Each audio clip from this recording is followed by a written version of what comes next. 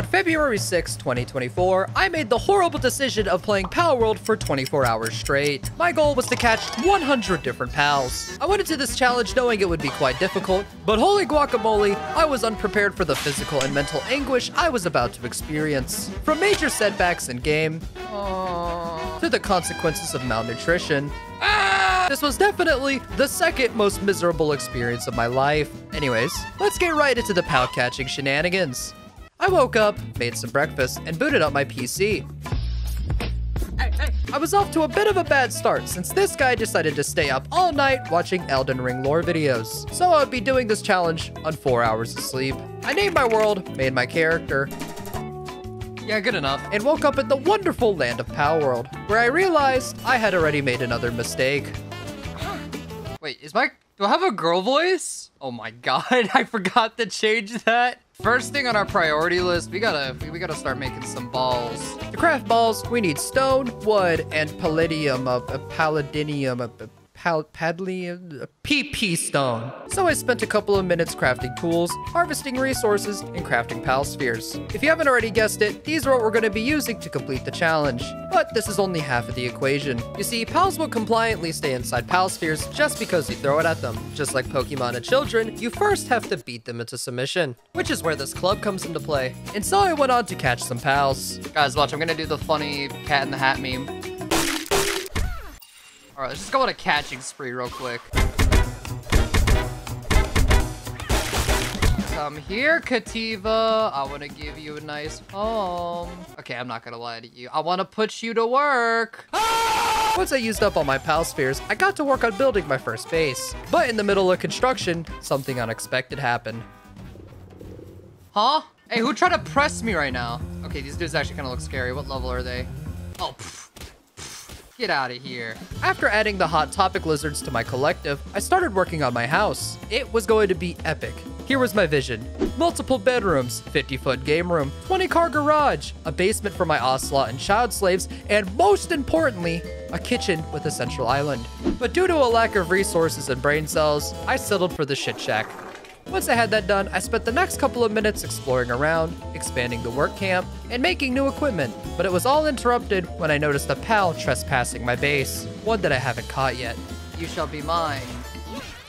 Oh, why would you do that? I was gonna catch him. You know what? Nah. You don't even get to do work anymore, all right? Yeah, have you learned your lesson yet? Yeah, don't you ever do that again. After I was finished violating the 8th Amendment, I started looking into the Pal Gear workbench, where I learned that I could make specialized equipment that allows me to utilize my pal's abilities to their full potential. However, the most impressive thing I could make at the moment was a saddle for this Weenie Hut Jr. looking ass llama, but it did help me get around much faster. So I decided to go out and explore once again. I had 2 goals for this outing: find new pals and harvest a shit ton of PP stone. Lucky for me, I found a cave, which happened to be a great place for both of these tasks. On top of that, these caves also have an alpha pal that we can catch, which is like a normal pal, but bigger. I caught the oversized turd leaf, collected the loot, then left the cave, where I used the resources to build a logging site and a harness for the Firefox browser mascot. This harness wasn't for riding the pal, but for something far more sinister. But I'll show you that later, because there's currently another trespasser on the property. What is that? Oh my god, I want you. Pause. Yeah, that's right. Jump him. Jump him. Oh my god, hold on. Like, this man's like actually getting jumped. I actually don't know if I'll be able to catch him. Fuck! Was dead. Well, guys, back to work. Once I was restocked on pal spheres and arrows, I went out for another pal catching venture, this time with the goal of catching alpha boss pals. The closest alpha boss was to the southeast, and it was a level 38 weed mammoth. I was currently an impressive level 13. I was as likely to beat this pal as Minecraft YouTubers are to beat pedophile allegations. So I made my way to the northeast to fight a level 11 Dragon Noodle. I noticed it was an ice type, which was good since I happened to have the Firefox with me. What I didn't realize was just how strong Firefox was. Oh wait, hold on. You come back. No! Fuck. Now, this wasn't exactly the end of the world. I would get another chance to enslave it in 1 hour, but I had to occupy myself for the time being. So I roamed around and caught every pal in sight. While I was out, I noticed that some of the pals started slacking off. And if there's one thing that regular show taught me, it's that slacking off leads to horrible consequences. So I decided to fix this issue by having a pep talk with my pals. Alright, so it seems like some of you guys have been slacking recently. So as compensation, I have made a bit of an investment to the camp. This memento right here. You are replaceable. Get back to work. As I was taking care of some errands at base, I was raided again, but not by pals this time, by humans, which gave me the opportunity to use my Firefox's harness. Alright guys, you know you done fucked up. Oh my god, it's beautiful. Once they were taken care of, I built an egg incubator, allowing me to potentially hatch new pals to help reach our goal. Speaking of which, I checked my progress around the 3-hour mark, and needless to say, we were doing very well. 27 pals encountered, and 22 of them registered. But before I could celebrate, I was unfortunately raided by more humans. Not unfortunate for me, for them. The ass beating they received upon setting foot on my base could have easily been described as an act of domestic terrorism. Once that was over, I went out and found one of the best pals in the game. Dog. When you put them to work, these guys periodically dig up coins, arrows, and most importantly, pal spheres. Everything was going so well until I got to the forest, where everything was much, much stronger. I'm getting jumped. Oh my god, I'm actually getting jumped. It was my first death of the playthrough, but I managed to get my equipment back with no trouble. This time. However, my armor was damaged. This didn't scare me though, since I was a master at the art of dodge rolling. And by master, I mean I spammed it over and over, praying I didn't die. After being hit with a brutal reality check, I made my way to the nearest fast travel and went back home, where I hatched my first egg. The cat from Alice in Wonderland. From here, I started grabbing resources to build a second base. You see, earlier I found a clearing with a bunch of metal nodes. Building a base here would allow me to turn this area into an automatic metal farm. I didn't bring much since I was only trying to make the base console, and that turned out to be a huge mistake. Okay, we got some ops here. Oh my god, I'm attracting so much attention to myself like this. Oh my god, is there another one? Oh my god, I'm sandwiched. This is not good.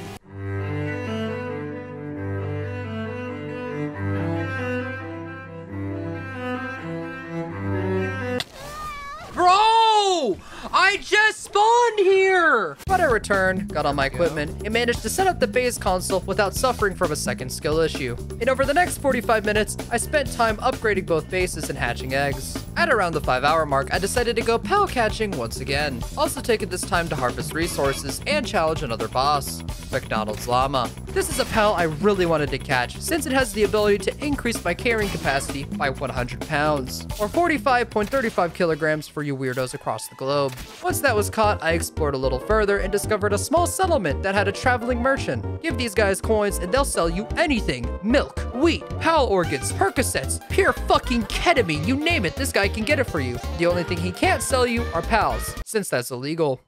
But that's what his brother is for, the pal merchant. So I bought some leather and went back to base, where I hatched a new pal, thick-thighed space lady. She happened to be very skilled in using her hands, so you know exactly what I had to use her for. Crafting my items for me. And on top of being very handy, she also has gravitational powers. Combined with obese Llama King, I was able to carry over 800 pounds of items.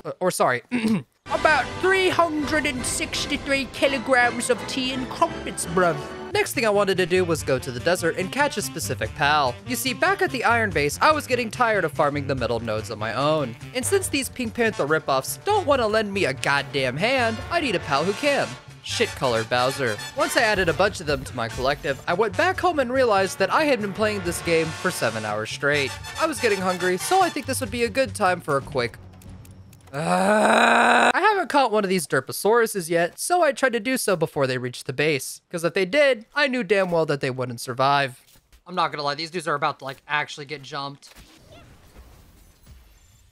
I think I just saved it from imminent death. Once things cooled down, I decided to retire my primitive weapons and build my first gun. And with my new blicky in hand, I went out to challenge more bosses, starting with the dragon noodle I killed much earlier, which turned out to be an easy catch. Then I challenged a wizard cat persona, which also turned out to be an easy catch. At around the 8.5-hour mark, I started to get very hungry, which is reasonable since I haven't eaten in 8.5 hours. So I ate some food while watching my pals work on my freshly built assembly line. It was like lunchtime YouTube, just far more unethical. But little did this version of Mono know that this would be his last meal of the day. When I was done, I went back to the efficient system of harvesting resources, catching new pals, and hatching eggs when I returned to depot materials and restock. From now on, I will refer to this as the cycle of efficiency, or CO for short. I continued CO for many hours until I got to the halfway point, where I realized I've seen 72 different pals and caught 67 of them. Wonderful progress indeed. But this is where my 4 hours of sleep caught up to me. My brain started to feel a little something like this. I didn't want my progression to slow down, so I decided to head out and grab an energy drink.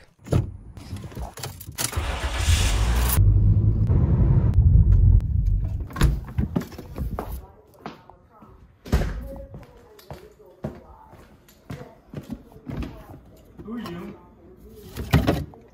What are you doing? Hey! Zip it, white boy, it's Black History Month. You're not even black! After I finished fueling up on caffeine, I started CO once again with the goal of catching stronger fire-type pals. So I traveled far to the west toward a volcano. Here's an interesting fact. Fire types like to live where it's very hot. I mean, it's pretty obvious, right? Since they're made out of literal fire? Well, my smooth-brained self was not thinking of that. So when I arrived at the biome, I was met with scorching hot temperatures. Now surely I would make the smart decision and leave the area to come prepared, right? No. What Smooth Brain Mono did was sit in the water and try to catch fire types from the beach. Oh my god, those are some scary numbers, low-key. No!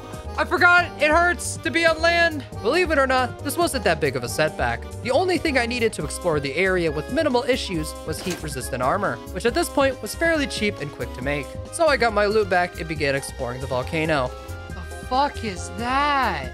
That looks so cool, though. The area's clear. 1v1. This is gonna be a terrible idea. Oh my god, this thing's gonna be so hard to catch. Come on, just stay in the ball, stay in the ball, stay in the ball, stay in the ball. Please stay in the ball. Please, I want you in my team. Please.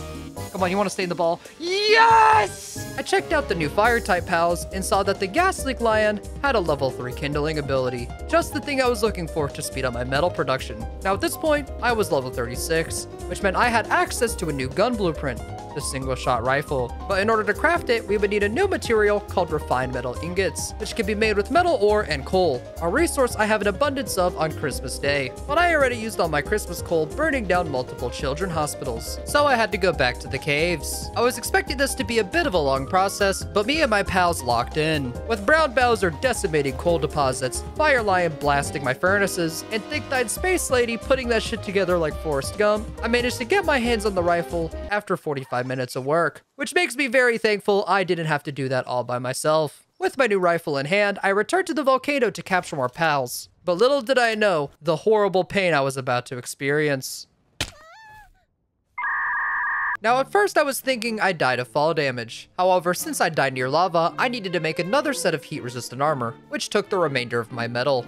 Well, when I went back to pick up my stuff, I learned that I still wasn't able to withstand the temperature of a fucking volcano. The only way to do so is to have a specific ice-type pal on your team that keeps you cool when you have a saddle for it. The problem is, this pal lives on a snowy mountaintop that requires cold-resistant armor unless you want to turn into a goddamn popsicle. Oh yeah, and I'm not sure if you remember, but we're fucking broke now. So I harvested materials, got the equipment I would need for our snowy expedition, then began traveling to the northeast, catching more pals along the way. This is where my luck started to turn around. I found the pal I was looking for almost instantly, and it wasn't too difficult to catch either. But then disaster struck once again. My recording software crashed. Luckily, I noticed it pretty fast and only lost about 30 to 45 minutes of footage. In that time, I made a saddle, armor, and managed to retrieve all my lost items. But fearful of losing everything again, I left the area to continue CO for a couple hours. At around the 18-hour mark, I checked my progress again. 95 pals seen, 88 registered. I would have been much happier to see these numbers if I wasn't feeling so malnourished. Skipping meals can lower your blood sugar, which in hand can lead to dizziness, low energy, and make you feel like you're gonna pass out. It had been 10 hours since my last meal, and I was feeling all of the above.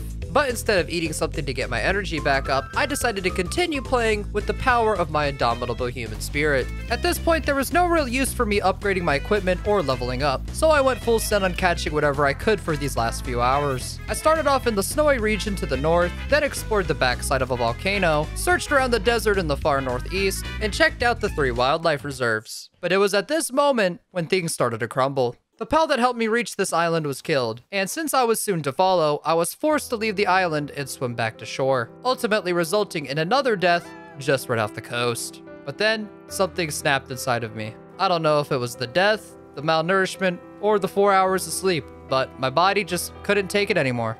I closed my eyes, and I passed out. I know you're behind the screen wondering, did I reach my goal? Well, right before I passed out, I opened up my pal deck where I saw 120 pals encountered and caught 112 of them. But this got me thinking. I only needed to catch 25 more pals in order to complete the pal deck. Not only did I have a lot of setbacks this playthrough, but I also didn't even utilize breeding, which could have gotten me any pal I wanted. So I wondered, is it possible to catch every pal in less than 24 hours? If you want to see me put myself through more misery, like the video, subscribe, and comment down below. If I see a lot of love, I'll fucking do it again. Anyways, I got 2 more videos in the works right now based on these games, so be on the lookout for those. Anyways, have a good day.